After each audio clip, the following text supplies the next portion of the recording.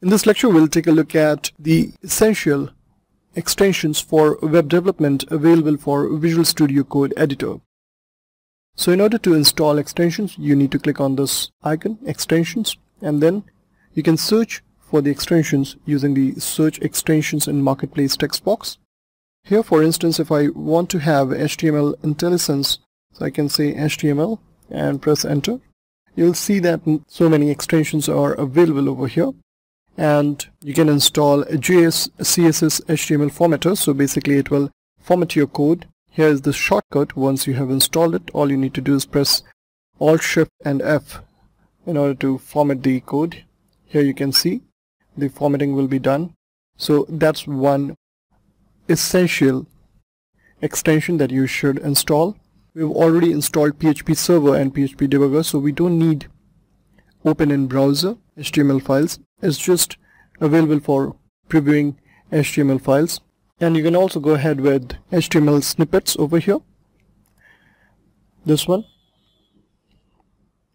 As you can see, this extension adds rich language support for HTML markup to Visual Studio Code, and it includes full HTML5 tags, colorization, snippets, description mentions if tag is deprecated. So all those things are there. You can install this as well. Then we have jQuery. So we'll say jQuery, press enter.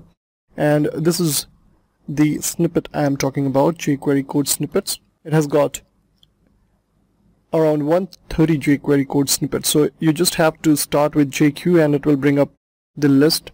And you just need to press tab in order to get that particular snippet available in your code. That's kind of a trigger, JQ. And you can see that so many options are available, so that's definitely going to save some time when you are doing client-side development. And in order to check for errors in your JavaScript, we can make use of JS hint. So there you go. It just integrates JS hint into Visual Studio Code. Then if you're working on some public repo or you're sharing your code via Git, you can make use of Git history. And this makes it possible to follow all the changes of a Git repository.